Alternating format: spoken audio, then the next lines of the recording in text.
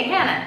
Is that how you start all your videos? That's how I start all my videos. It's how I connect with myself. So Grace and I just landed in Toronto, and we are here to do press for Electromandina Girl, which comes out June 7th. Woo, woo, woo. Yay, electromandinagirl.com. Yeah. Now we're also gonna answer some of your questions. Because that makes sense. Yep. Yeah. Question number 1. What 2 YouTubers would make a great team for The Amazing Race, and why? You and Harley. Oh, yeah! I think would be, 1, you guys balance out physically.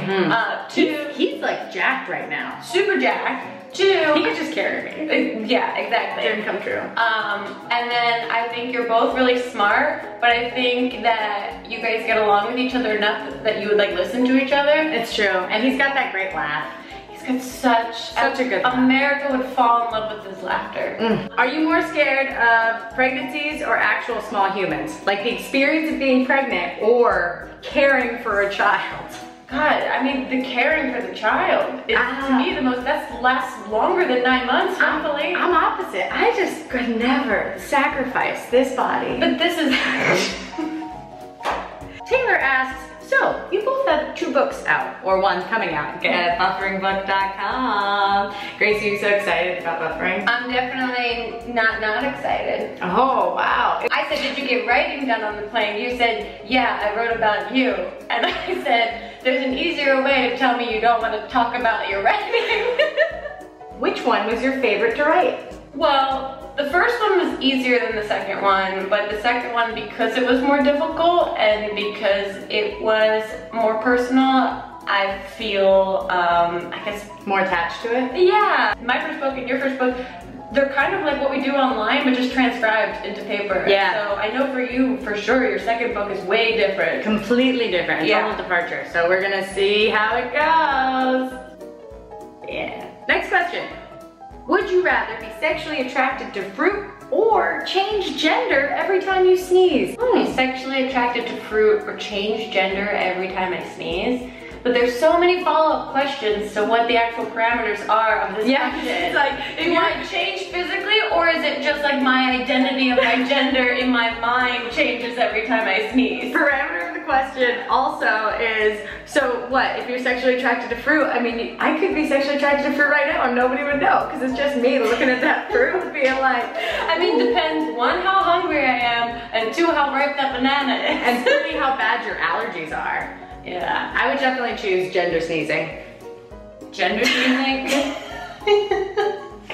All right. 2K17. That's your 2K17 look.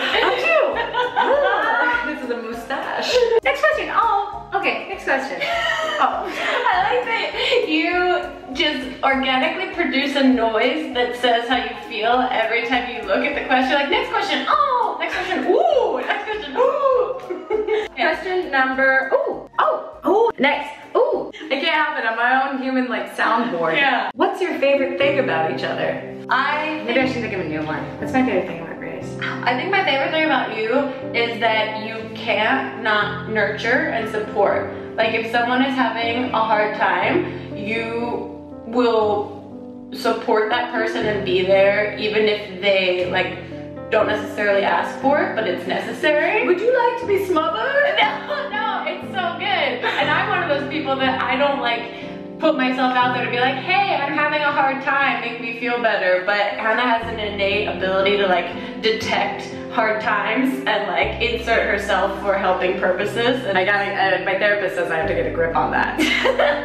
My favorite thing about you, and I realized this while I was writing that chapter, is I feel like you always have my back. Like, I feel like I say no judging, but you actually do it. Like, you are a really supportive friend, and if I ever went to you with anything, you'd be like, okay, you know what I mean? Oh, that's awesome. I hope you feel that way. Because I think that's how, I mean, as you get older, you learn all these lessons about life and how you want people to treat you and how you want to treat other people. And I just realized that like judgment, hey internet, is like just such a waste. Yeah, it's so complicated and annoying and frustrating and difficult and so common. And I think there's a difference between judgment and like helpful criticism. Like, I had this thought the other day that real friends call you an asshole. Like, real friends point out like, dude, like you're just like you're being an asshole, or like, or you know, go like, I don't know, man, or like, when did you think about it like this? Like, real friends question you. Well, because they know the good version of you that does exist, and so they want to like sweep away your bullshit so that the good part of you shines. And they know what your goals are, so it's like, hey, you said that this was like what you wanted to be like, and you're doing not that. Yeah. Or when someone's not giving you any feedback at all, and they're just like, wow, you're so amazing. They don't care about you. No, yeah, and that's so misleading because people will think that by not criticizing, constant positive support? Yeah, by like blatant, ignorant positivity, that is support, when really it's truly not. It's not, no. So friends call each other assholes. Next question. What did you call the TV remote growing up? Remote control? I called it a clicky.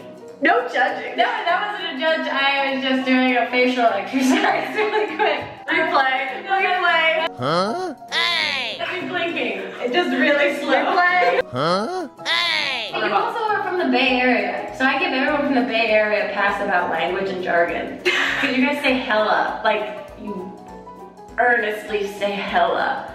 Hella. Yeah. Yeah, I'm always like, dude.